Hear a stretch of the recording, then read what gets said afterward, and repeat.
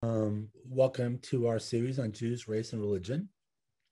If you are joining us for the first time, my name is Steve Weitzman, and I'm the director of the Herbert D. Katz Center for Advanced Judaic Studies. And it is my pleasure to welcome you to the penultimate talk in our series on Jews, Race, and Religion. This program reflects a partnership between the Katz Center and the Center for Jewish Ethics at the Rabbinical Reconstructionist College. And I want to thank the director of the center, Dr. Mira Wasserman, for her role as a co-organizer, co-conceiver, and co-organizer of this series. I also want to thank our co-sponsors from Penn, which include the NSF Paideia program, along with the Campaign for Community, which is being run out of Penn's provost office. And finally, I want to thank the staff at the Katz Center for making this program possible. Just one or two practical notes before I introduce our speaker this afternoon. Next Thursday is the last program in the series, and it is going to be a half an hour longer than normal. It's going to run from 1:30 p.m. Eastern Standard Time to 3 p.m. because in addition to our wonderful presenter next week, Dr. Shana Sippy, we're also going to spend the last 30 to 40 minutes of our time together with a panel discussion to reflect on some of the larger implications of the series, and also to talk about some issues that we didn't get a chance to address over the context of the previous talks. Just a practical note about how this works in case you're joining us for the first time. You can ask questions, but you will need to use the Q&A function at the bottom of your screen to submit the questions in writing. So you can submit questions either during the talk, or which will run about 40 minutes or so, or ask questions during the Q&A session itself. After the talk part of the program, we will be joined by both Dr. Wasserman and Dr. Ann Albert, who's the Director of Public Programs for the Katz Center, and they will be moderating the Q&A part of the program. So as you know, if you've been participating in previous lectures, we've been mostly focused in this series on the various intersections of race and religion in American culture and American Jewish culture. Today, which happens to be Israel's Independence Day, we're going to be turning our attention to Israeli society, exploring the role of race, racism, and anti-racism within Israeli Jewish society. And more specifically, we're going to be focused on the struggles of Mizrahi Jews in contemporary Israel, within the larger Jewish community. To speak on this topic, I'm really delighted to introduce Dr. Claris Harbon, who is coming to us all the way from Morocco, where she is a professor at Al Achawain University. Dr. Harbon is a lawyer, an activist, and a scholar who has used her legal and intellectual skills to advocate for the underprivileged in Israel, including Mizrahi and Mizrahi women in particular, Palestinians, the unhoused, the undocumented migrants, and others. Her initial law degree is from Tel Aviv University. And from that point forward, she became active as a founder and leader in a number of advocacy and grassroots movements, including the Jaffa Community Law Program at Tel Aviv University Law School, which she founded in 2000, and which offers legal assistance to Mizrahis and Palestinians in Jaffa. She was also a co-founder of Itach, Women Lawyers for Social Justice, which was established to give a voice to women subject to discrimination in Israeli society. And she's been active as a leader in many other advocacy and grassroots organizations as well. More recently, she achieved a second law degree from Yale University Law School. And from there, she went on to get a PhD at McGill University and has now been doing research on the struggles of Mizrahi women against discrimination in public housing within Israel. In this and our last program, we are going to be trying to transition from a focus on scholarship to a focus on action. And Claris is a wonderful example of someone who's brought the two kinds of activity together. So it's a special pleasure to welcome her this afternoon, Dr. Harbon.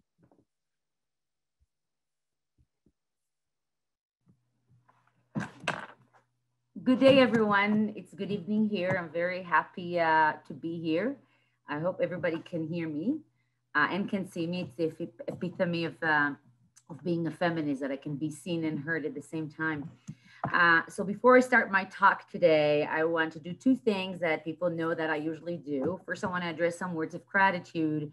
And the second, I want to grace you with a poem that is important in depicting some of the themes of my work. So first, I want to wish, our Muslim friends and families around the world, Ramadan Mubarak Saeed. Our brothers and sisters of the Muslim faith are celebrating Ramadan this month, started yesterday in Morocco. And may this year will be marked by ending of diasporas and finding homes wherever they are. I want to thank my clients, the ones I know and the ones I've never met, who have shown me how it feels to live homeless, invisible, just around the corner. I want to thank the CAT Center for creating this important medium to discuss the important intersectional, at times both complementary and conflictual, but always relational dynamics of Jews, race, and religion. This is of special importance in the context of Mizrahi Jews suffering from structural oblivion, both in Israel and elsewhere, including in academic disciplines such as Jewish studies, and particularly regarding Moroccan Jewish women born in Israel, writing about racism from the perspective of the oppressed herself. So thank you, Steve, for shaking the already imbalanced boat. Thank you for shaking it, opening Jewish studies to critical race and Moroccan Jewish critique. Thank you for this. I want to thank Mira Wasserman, the director of the Center for Jewish Ethics at the Reconstructionist Rabbinical College. Thank you for creating this forum, this fora. And thank you, Morocco, for opening your heart and giving us, me and my son, a home. Following Canadian tradition of reconciliation, I also want to thank the land wherever each of us is standing today, historically belonging to the First Nations that have lived there before. So let me just share with you my screen. Bear with me. Good.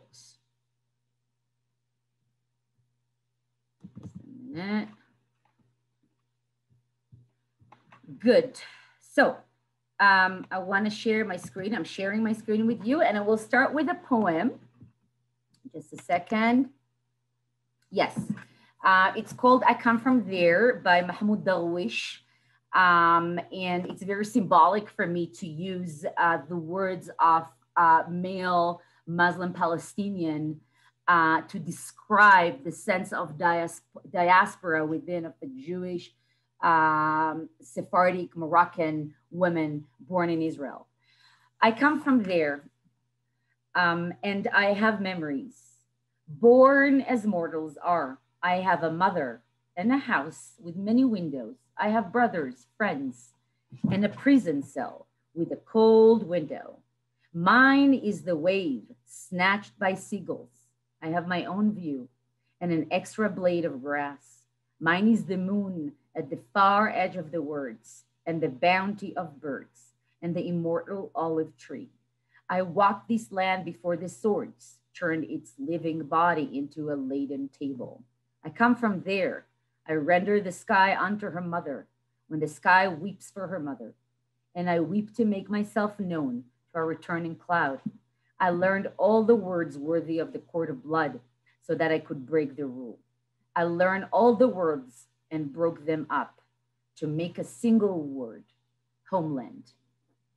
This poem depicts on many interrelated levels my work as a human rights lawyer representing people who break the law. If I follow Jewish philosophers, legal philosophers like Robert Cover, this poem would also talk about the court of blood, how the violence of the court of law, which I also deal with in the cases I've been dealing with.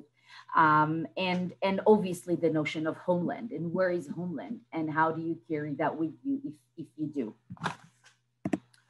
So as if happening these days in Minneapolis, Minnesota, or everywhere in the United States really, in 1959 in Wadi Salib, a former Palestinian neighborhood in Haifa, a community of Moroccan Jews led by David Ben Harosh rebelled against their systemic oppression and racism inflicted by Ashkenazi establishment. They were crushed, Ashkenazi Jews from European countries. They were crushed by the police, the courts, and the public. In these pictures, as you can see, there is a young man that holds the flag of Israel. What you cannot see is two important things. First, the flag is stained with blood, very strong. And the second, it had a profound sentence written on it. You can see it on the screen.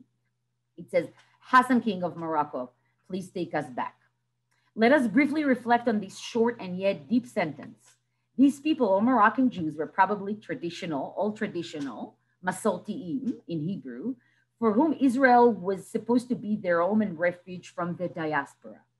They are now asking the Muslim king, from whom they were taken away, usually indoctrinated to believe that he was their enemy, to take them back. They want to go back to diaspora, as we say in Hebrew, lachzor lagalut, to the diaspora. That begs many questions.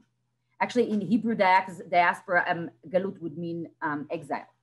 This begs many questions, but one common thread, a sense of alienation and a diasporic identity have been created, persisting nowadays at that exact home where the diaspora was meant to end.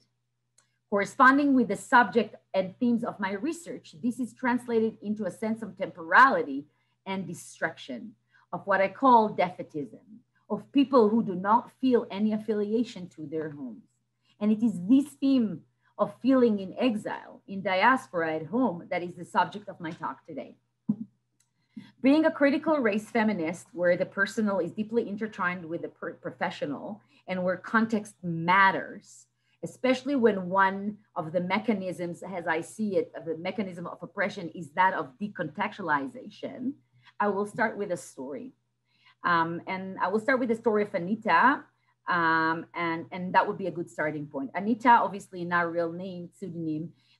It's a woman I met in 2001, and she's one of the most powerful women I've ever had the privilege to meet. Anita, now a 46-year-old divorced woman and a mother of 3 children. The youngest is now 21 years old. When we met, she was 26 and her youngest was 1 year old. So it's a long time ago. She squatted in public housing in Israel and faced eviction procedures. And she was born to a Mizrahi family suffering from poverty and dependent on governmental support, including public housing and welfare. Anita then squatted in a public housing house. And I will not repeat, the story nor the different kinds of eviction procedures she faced. It's too complex for this. But what really struck me was this, what she told me on our first meeting, explaining why she had squatted. And it says on this on the slide, she said, Clarice, all I want is to live in dignity. I too have the right, a right to have a home where I can feel safe.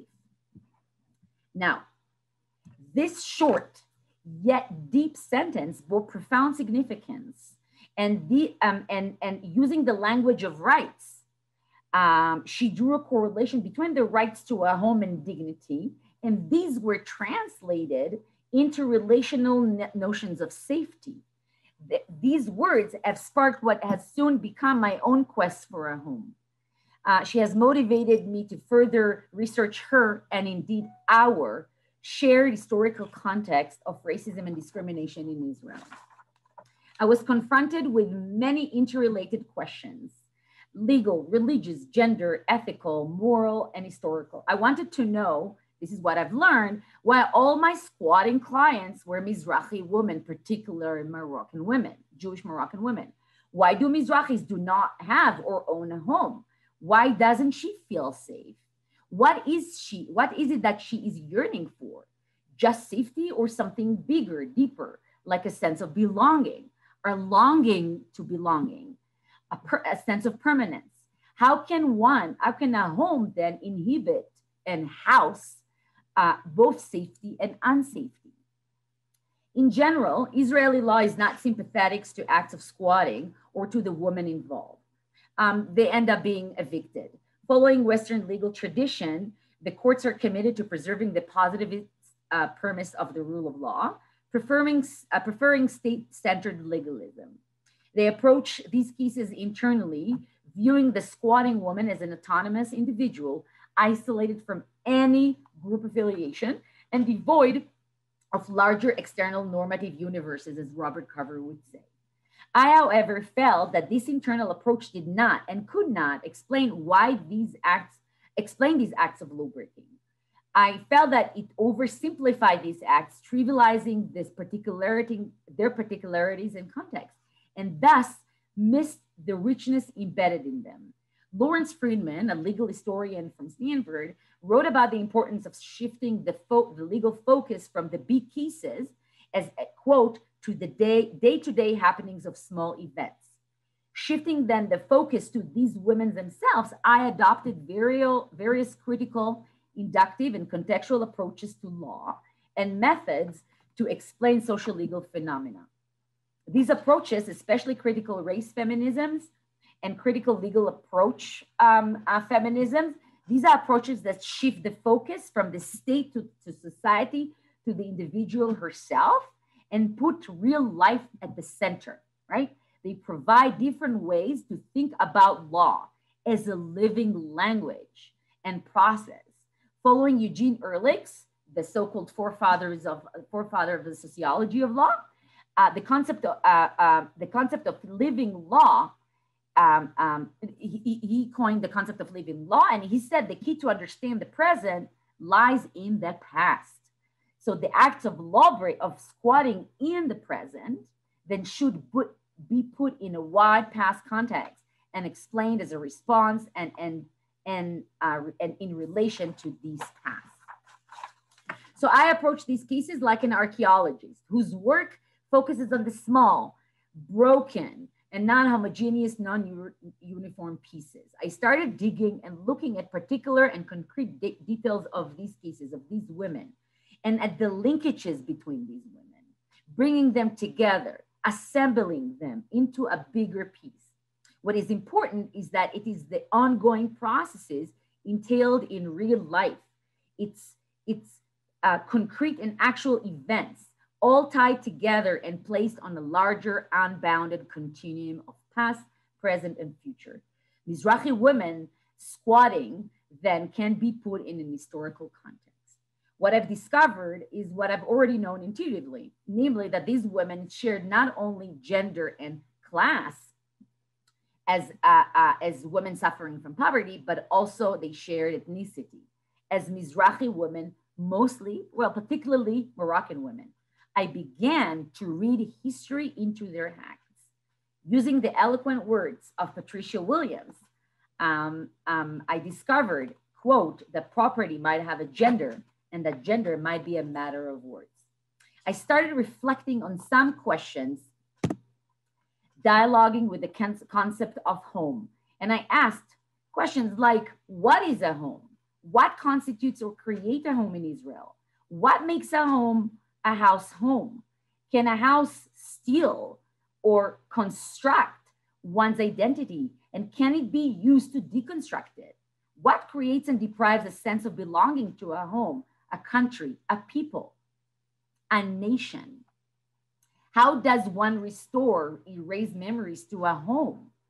Particularly, and this is a key point, I offer a new understanding of the role of home, particularly public housing in Israel, as a site of both oppression, right, dispossessing, in this case, Mizrahis of their homes and homeland, culminating in instilling feelings of homelessness and diasporic identities, but at the same time, as sites of resistance and agency, even reconciliation, generating what I call defiant memories and social justice, redefining, in the case of Israel, redefining Israeli property law, a home as a project of both memory and forgetting.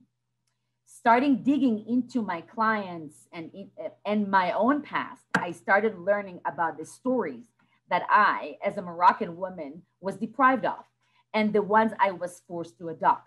And indeed, taking a critical perspective, exploring the historical context in which squatting occurs, I found that Mizrahi women squatters were second and third generation Mizrahi women whose parents, most of whom are North African and mostly Moroccan, were brought to Israel between 1952 to 72. So what is this historical context that is important to understand in order to understand this notion of diaspora within?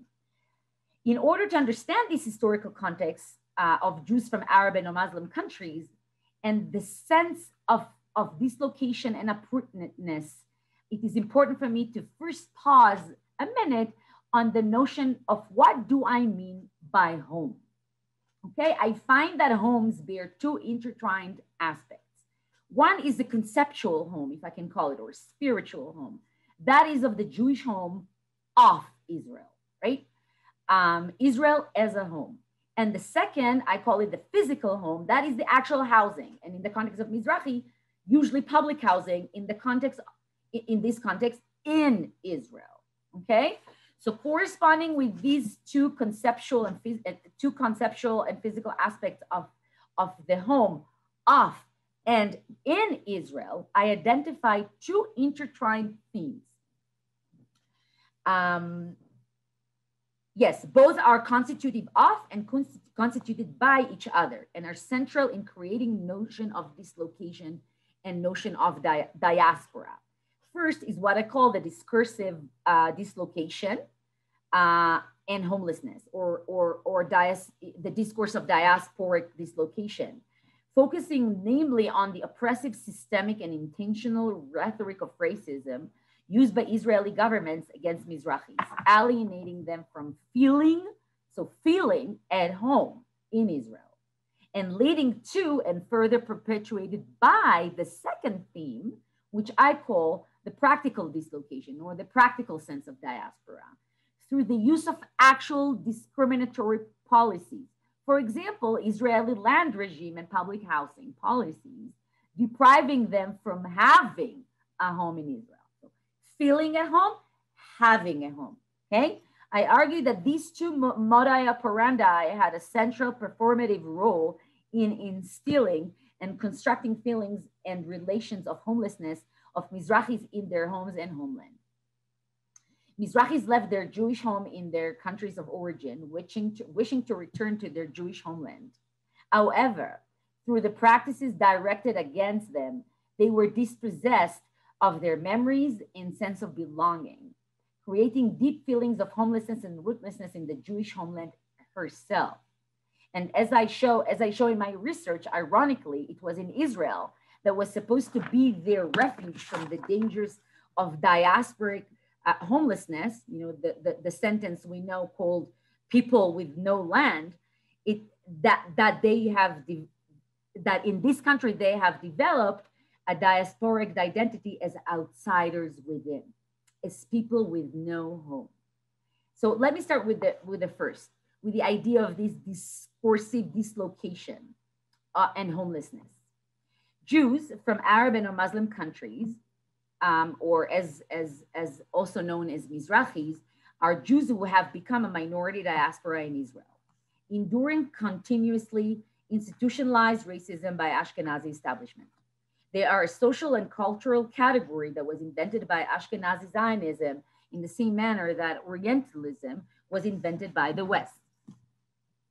This notion of who is Mizrahi is in and of itself what I call a praxis of exclusion through unification, as Mizrahis are not a real geopolitical entity, and yet they have been nevertheless unified as one distinct entity while attempting successfully to eradicate their cultures. All Jews of the Arab and Muslim worlds, countries, were clustered under one reductionist and oversimplistic category, from which it was easier to discipline them, right? They took Jews from Morocco, which from the Maghreb, which in Arabic means actually West, and they put them in the same category with Jews from, Iran or Afghanistan that, have nothing in common, nothing geographical, perhaps some spiritual or, but nothing geopolitical to identify them as the same.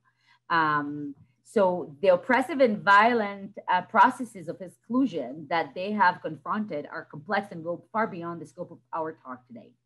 For our purposes, suffice to say that the oppression has encompassed every aspect of their lives and it has been manifested in intentional and systemic lack of access to education, employment, monetary resources, and housing. They were subject to several eugenic-based policies, from Ashkenazi kidnapping of thousands of Jewish Yemenite, Mizrahi, and Balkan babies, and placing them for adoption by Ashkenazi families, also known as the Yemenite babies affair. It's an ongoing issue going on in Israel, the subject of demonstrations in Israel at the moment too. To the radiation experiments, especially on Jewish Moroccan children, known as the ringworm affair, to name only a few. They were dehumanized and have been referred to, amongst others, as Schwarze Chayes, black animals in Yiddish, or Indians in the North American context, using the latter as a derogatory term, explicitly referring to their alleged primitiveness and savagery. Strikingly, though not surprisingly, considering the wider context of subordination, whereby whiteness and blackness are not merely colors of skin, Jews from Arab and Muslim world were compared, using David Ben-Gurion's, the first prime minister of Israel, using his words, to the black slaves who were brought to America. Ashkenazi leaders tried to portray the bringing of these Jews as a heroic endeavor, saving and rescuing them from their decadent Levantine cultures. These are all quotes. They were perceived as third world children, deprived of the parental capacity of controlling their lives without the benevolent help of the more adult and advanced societies. The Mizrahi narrative was perceived as endangerment to the Western and civilized so-called meta-foundations of the Ashkenazi ethos. Ela Shohat, for example, argues that the fear of the Mizrahis has been deeply linked to their Eastern otherness, right? Especially their Arabness, viewed as endangering the idea of the homogeneous Israeli nation, especially, you know, we're talking today about the 1948 day. So let us pause on some of the foundational racist rhetoric underlying the discriminatory practices that are based on and stemming from it. Let me share with you some of the quotes. So Ben-Gurion, for example, right, called them savages, the most elementary knowledge, and without a trace of Jewish human education. Golda Meir compared it to the Middle Ages. Shall we be able to elevate these immigrants to a suitable level of civilization? Karl Frankenstein, a renowned academic, the head of the School of Education in Hebrew University and a recipient, I think, of Pras Israel, one of prestigious awards, whose theories, together with another one, Eisenstadt, are still taught in education schools in Israel, described the Mizrahis, as he says, as an ethnic problem. We have, you have it written on the slide. We have to recognize, he says, the primitive mentality of many of the immigrants from the backwards country. He compared their mentality to, it's a quote, I'm sorry for using those words, the primitive expression of children, the retarded and the mentally disturbed. Aryeh Goldblum, 1949, wrote in Iton Haaretz, that we celebrate as a leftist one, right? He wrote, this is immigration of a race we have not yet known in the country, right? He says, we are dealing with people whose primitivism is at peak, whose level of knowledge is one of virtually absolute ignorance, and worse, who have little talent for understanding anything intellectual. Generally, they are only slightly better than general level of Arabs, Negroes, and Berbers. Sorry to use derogatory terms in the same regions. In any case, they are at an even lower level than what we knew with regard to the former Arabs of Eretz Israel, of Israel. Let's move on. Shavtai Kol, in response to him, right? He says, primeval material, a sort of a dough that can be kneaded to the best ability and will of the baker. Good-natured children who are awaiting a hand that would mold them. These childlike Jews, with their simplicity, are a tonic against the intellectual nitpicking, which was the source of many misfortunes and so forth. We've read Karl Frankenstein, a physician talking in one of the camps, right? How can one build a people's future on such ruins of human souls? If we fill the houses which we are building and the lands which we are which we maintain with them, we will become an indolent people and one vast public welfare office. Amnon Dankner. Before that, Carmen Katzenelson. Carmen Katzenelson, it's not on the slides, perhaps is one of the worst manifestation of this rhetoric, is the book entitled The Ashkenazi Revolution, written by Carmen Katzenelson. In his book, Katzenelson described the dangers posed by the superiority of the Ashkenazi state and race by the Mizrahis, who suffered from irreversible genetic inferiority, right? He urged the establishment of an apartheid, quote, apartheid regime that, among other limitations, would abolish their political rights. He opposed mixed marriages and demanded to prohibit the use of Arabic and Hebrew and so forth. So this was a very dehumanizing rhetoric of darkness versus light, which, quoting from Franz Fanon in Wretched of the Earth, as he says, to speak plainly, and I'm tailoring his quote to the Mizrahis, he said, this kind of rhetoric turned the Mizrahis into an animal. In fact, the terms that the settlers, Ashkenazi settlers, used when they mentioned the Mizrahis were zoological terms. That's a quote from the Wretched of the Earth. That's a way to refer to the colonized in terms of an animal, zoological and bestiary terms. For example, Amnon Dankner, you see that on your slide, a known journalist from Israel seeking in a typical Fanonian colonizing fashion to describe the Mizrahis fully in exact terms, he constantly referred to the bestiary. And listen to this. This is a war. This war is not going to be between brothers. Not because there is not going to be a war, but because it won't be between brothers. Because if I am a partner in this war, which is imposed on me, I refuse to name the other side my brother. These are not my brothers. These are not my sisters. Leave me alone. I have no sister. They put me in the same cage with an hysterical baboon and they tell me, okay, now you are together. So begin the dialogue. Speak to him nicely. Throw him a banana. After all, you people are brothers. So we're talking about comparing human beings into animals. Shulamit Aloni,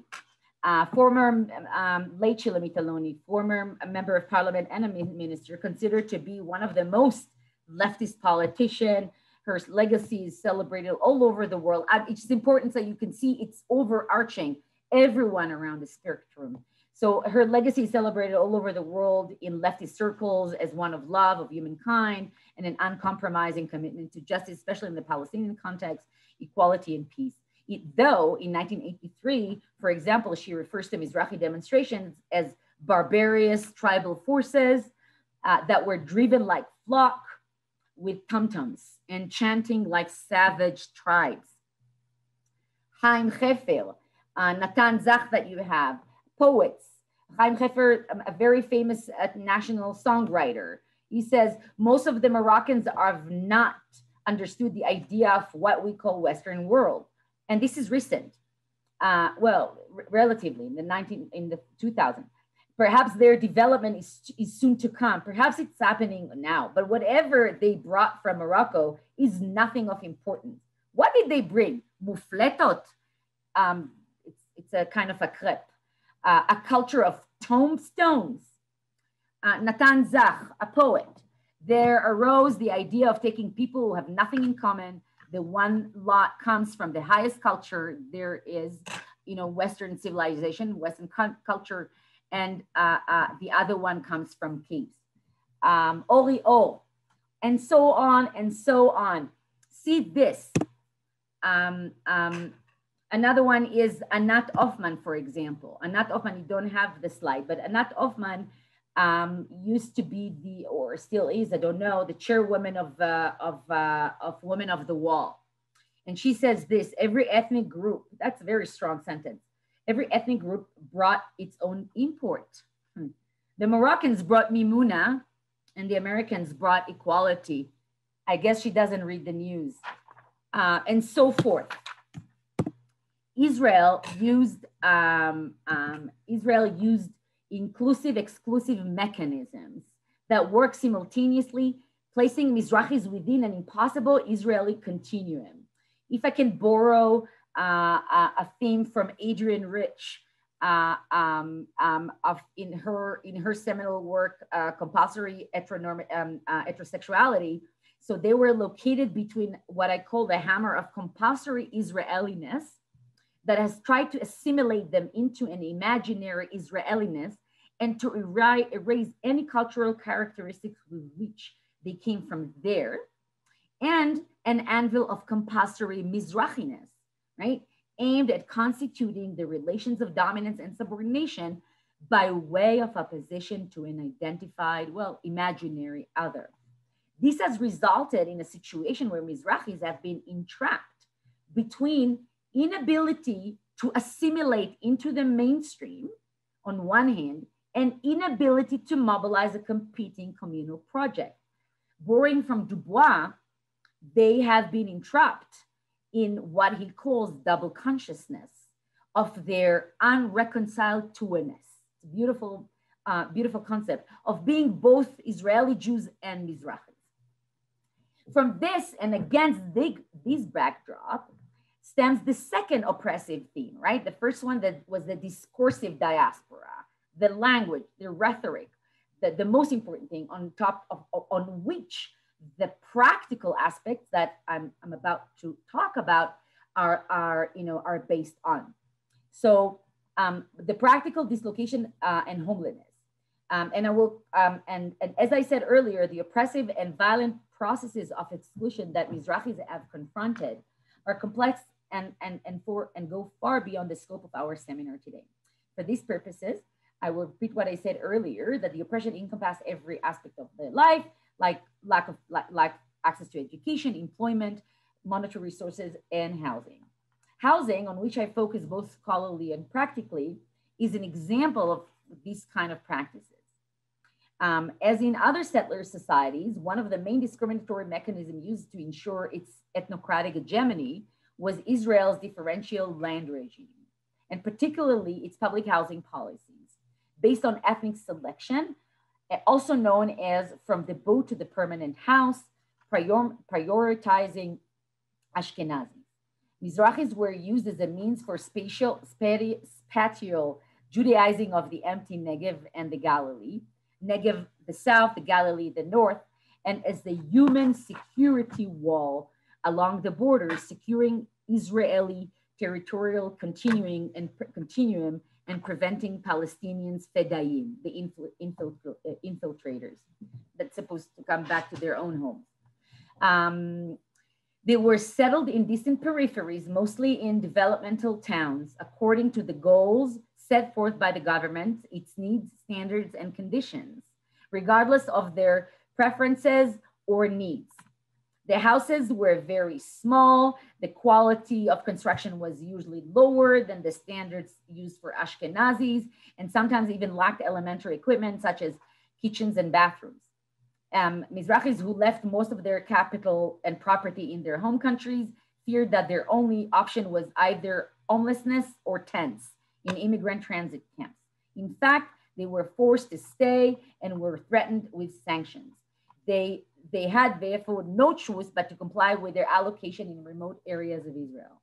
In contrast, Ashkenazi immigrants coming to Israel at the same time were formally and informally prioritized by the government, offering them better, attractive, and more adequate housing opportunities. More importantly, they were encouraged to purchase their homes with governmental subsidies and become homeowners. Studies show that these policies were not depending on timing and availability of property. It was a question of ethnicity, of identity, as sharply put by Member of Parliament Yitzhak Raphael at the Jewish Agency meeting in 1950. Preference, he says, should be twofold. The Polish Jews should be given a higher priority for housing and better benefits in the camps. In fact, by the late 1951, the Jewish Agency had adopted adopted a selective immigration policy, allowing only the fit to immigrate, and any who seemed unfit were disqualified. Ben-Gurion justified the policy saying, quote, "It's true, there is discrimination, but it is unavoidable or necessary," depends how you translate that, unavoidable discrimination. Let me just quickly share some slides with you. You can see, let me move yes, exactly, it's been bothering.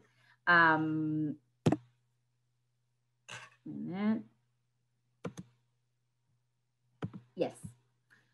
Yuda Braginski, one of the officials, for example, he says, you can see in the part that is bolded, all around the table are Russians or Polish, all are white, and all have deep feelings regarding the last remaining immigrants from Poland who've been unable to immigrate until now.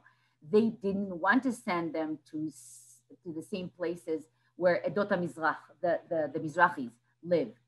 There were various excuses. We said to ourselves, these Jews are not like the previous one, right? He's correlating between color, race, and Judaism, right? I mean, Polish Jews is white, and Moroccan would be the opposite then. Braginski again.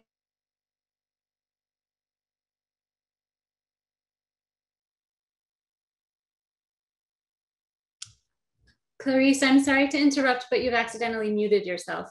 Just the last 30 seconds or so. No worries. I mean, it's better for me to mute myself and not on no one else. Thank you. Braginski, for example, says, we can't send Poles to canvas huts and shacks. We cannot do this, he says. Not only because the housing is bad, he's actually, admitting that the housing is bad, but because of the population that will surround them, right? And it goes on and on. You have also here Giora Yoseftal. Our impression is the average individual has no idea what the Jewish establishment is doing. There's no escaping of the bureaucracy of papers and instructions and interviews, he says, and the rest. And the system is such that after a few months, as Braginski once told me, that individual will ask, how on earth did I get to this wilderness? They haven't the vaguest notion of the entire procedures they've been through. Just a feeling of deceit as well. And it goes on and on. So let me just move forward. Mizrahis have found themselves imprisoned in public houses as contractual tenants with weak legal status, subject to arbitrary public housing companies that could easily evict them from their homes. Those few who could have left did so. More importantly, they were deprived of the fair opportunity to purchase their homes and enlarge their family capital designated for inheritance as a means of securing their children's socioeconomic status, giving them a chance in life.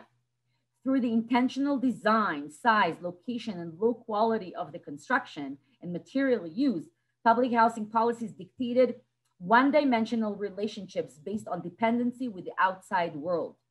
Public housing affected the inner structure of their families, modes of parenting, gender roles, and relationships, and even health, and created a sense of temporality and detachment to their homes. Their homes have become a place to live in, not a home to belong to, not a home that is being lived in. From the beginning, then, public housing in Israel was constituted by and based upon Eurocentric and ethnocratic ideals of hegemonic territorial control. It wasn't based on necessity and on dependency on the state intervention resulting from an economic hardship and poverty, but rather on ethnicity. Everybody needed housing. They were immigrants. Everybody came to Israel at the same time. They were not poor. They were immigrants. So they all needed housing. Their poverty, their status, their dependency was created because of these public housing. They were not a solution to a poverty. They were the creators of that poverty. These differential ethnocratic mechanisms had a central structuring role in the stratification system of Mizrahis in Israel. They resulted in creating and further perpetuating the correlation between housing and ethno-class in Israel. Israel of 2021 is a place where Mizrahi suffer from poverty with an everlasting increasing socioeconomic gaps between them and Ashkenazis, educational underachievement, both in schools and higher education, high rate of unemployment, intergenerational dependence of governmental welfare support and public housing, and comprising the majority of prisoners in Israeli prisons. There are daily cases of discrimination in admission to schools, police brutality, ethnic profiling in restaurants, bars, clubs, and discrimination in employment. To name only a few. Mizrahis are the subject of ridicule in movies, satire programs, school curricula, and commercials. Mizrahi music is prevented from getting into the playlist of official radio stations. But most importantly, there has been a growing and entrenched sense of dislocation and alienation and inferiority that does not receive any public, let alone institutional recognition. Mizrahis have been entrapped in what I call the diaspora within. Going back to our picture, in Wadi Salib, Moroccan Jews then asked their king to take them back. Jews from the Arab and Muslim countries have developed a sense of temporality that is best reflected in the neglected state of public housing in Israel. In order to understand that the sense of temporality and dislocation, I want to share with you how in 2021, this is the independence of the state of Israel. Now it's probably showing its strength. This is how people live. You know, the gas is one of the most dangerous things that you see, the gas outside. This is a typical look of a public housing project. And it's, I chose, and all the pictures are, it's never pictures of my clients, it's pictures from online. And you have here obviously the reference. I find it a little bit ironic to see the little kids here, the angels in this hell. This is a typical kitchen, people striving to keep decency in the midst of mold and electricity exposed. This is public housing. They're supposed to be paying for that. Mold. You can see how people live, trying to, how can you feel permanent in a house, into a nation with this is how you live. Mold everywhere. I had clients suffering from asthma and a lot of respiratory diseases that I said I connected to the state of these houses. Look, exposed walls and wires.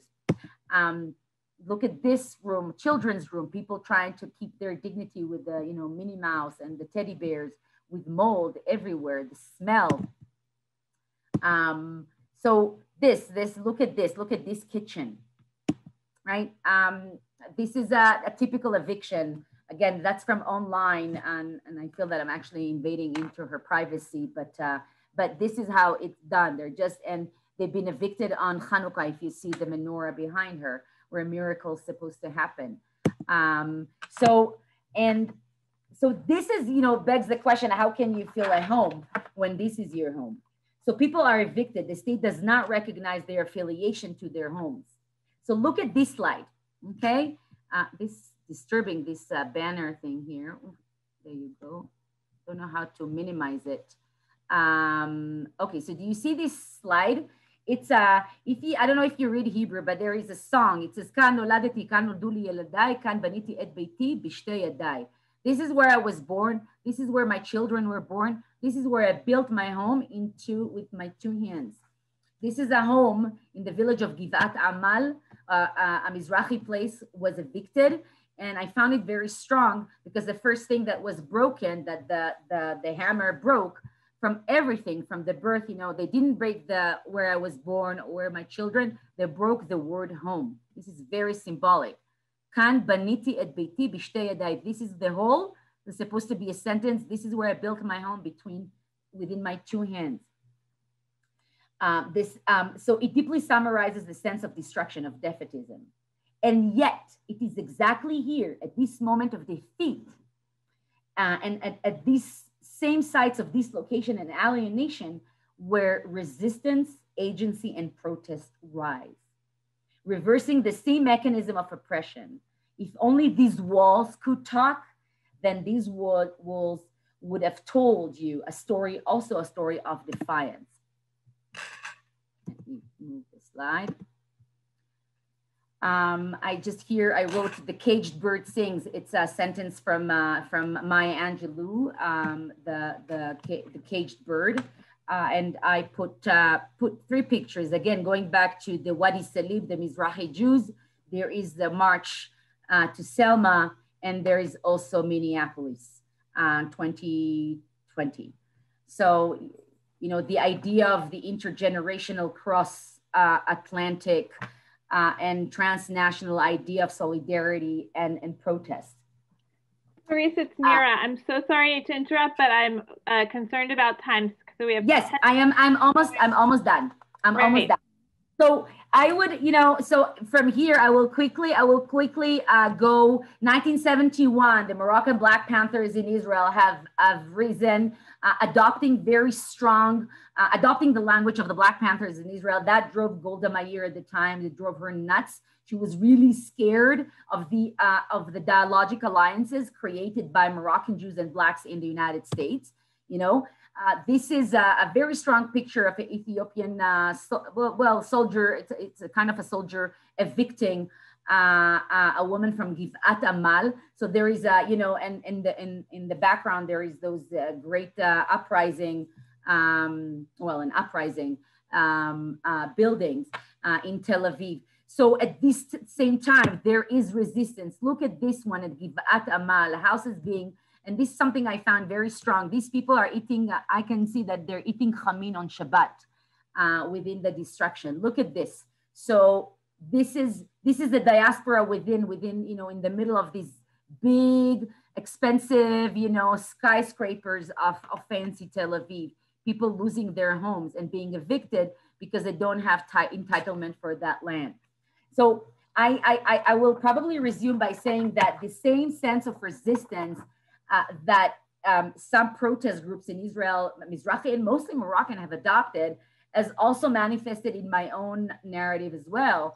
I've been involved in representing protesters and representing lawbreakers, but all the more so, I was also deeply influenced by Black American scholarship, from, you know, Du Bois and Sojourner Truth to Kimberly Crenshaw and Patricia Williams and Angela Davis.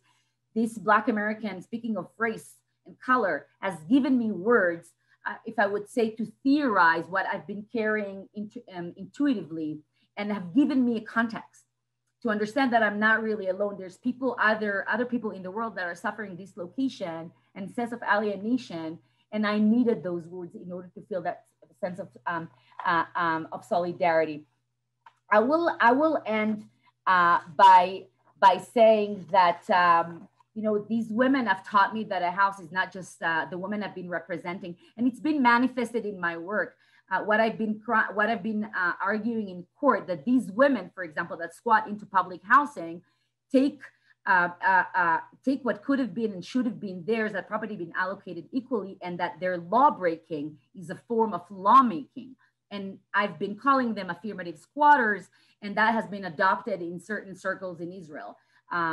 These women squatters, so affirmative squatters. So these women have taught me that a house is not just a roof over your head, is a sense of belonging.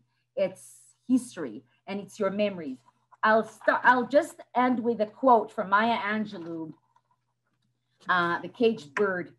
And she says this: "A free bird leaps on the back of the wind and floats downstream till the current ends, and dips his wing in the orange sun rays, and dares to claim the sky. But a bird that stalks with down his narrow cage can seldom see through their bars of rage. His wings are clipped and his feet are tied, so he opens his throat to sing. The caged bird sings with a fearful trill of things unknown but longed for still, and his tune is heard on the distant hill, for the caged bird sings of freedom." I guess in this day of independence, however it's being celebrated, I wish to everyone to be able to break through those bars and to be able to sing even inside the bars, and may our songs be heard in any distant hill. May it be Capitol Hill legally, not insurrectionally, and or any hill in the world. I wish you all happy rest of the day, and I hope you enjoyed my talk.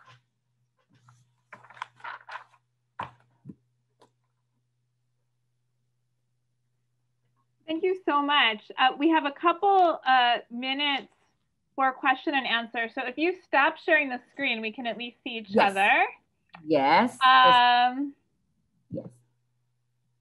Dr. Harbon, thank you so much for a presentation that was incisive and fierce and illuminating and inspiring. We have a lot of questions. We don't have time for a lot of questions. But one thing, it was a provocative beginning when you started with that beautiful poem by a Palestinian poet, Mahmoud Darwish. And I wonder if you can say a word about possibilities for solidarity between Mizrahi Jews and Palestinians, what you've seen on the ground, or what you think there might be a foundation for? That's a wonderful question.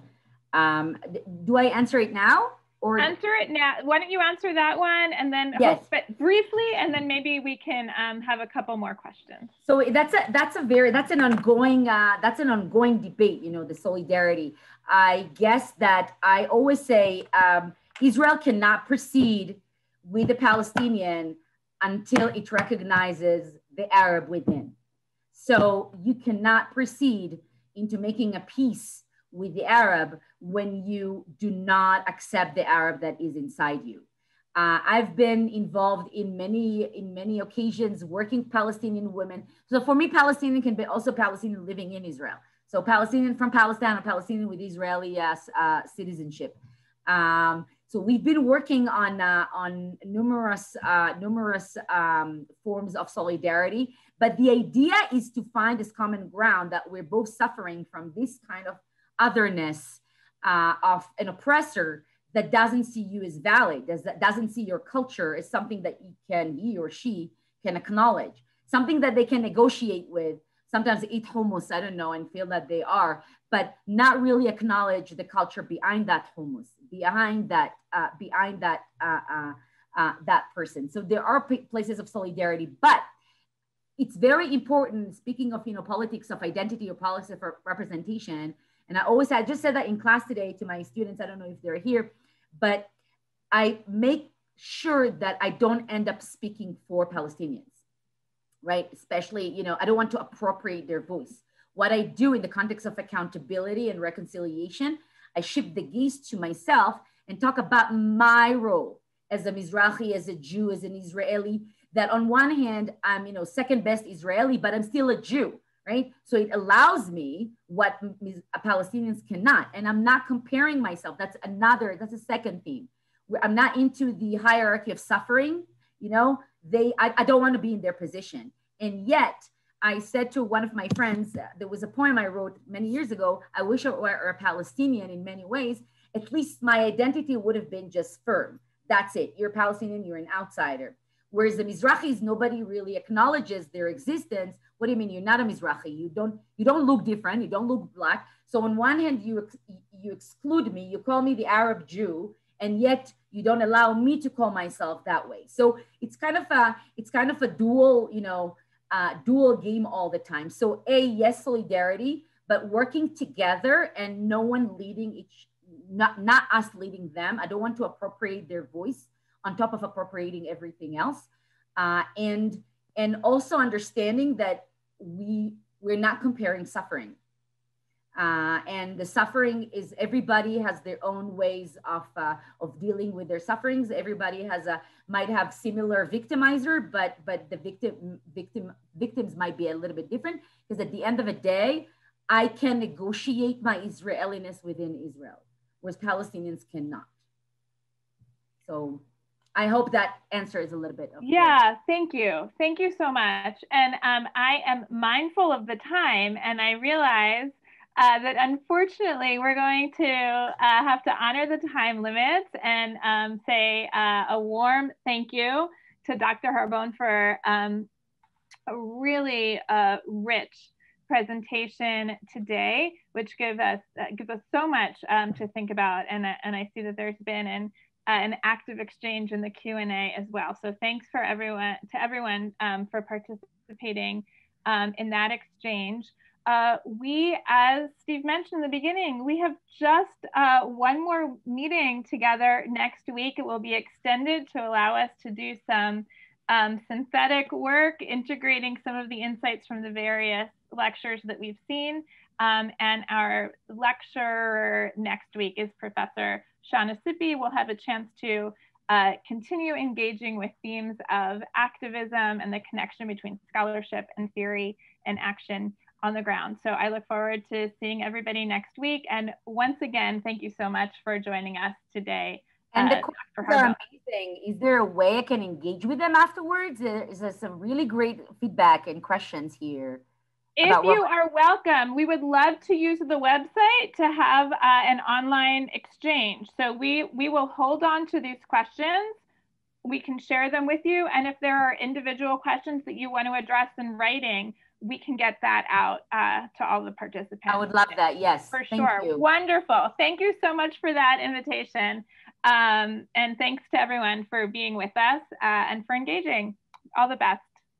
Bye. Chag Sameach, everyone. Chag Sameach.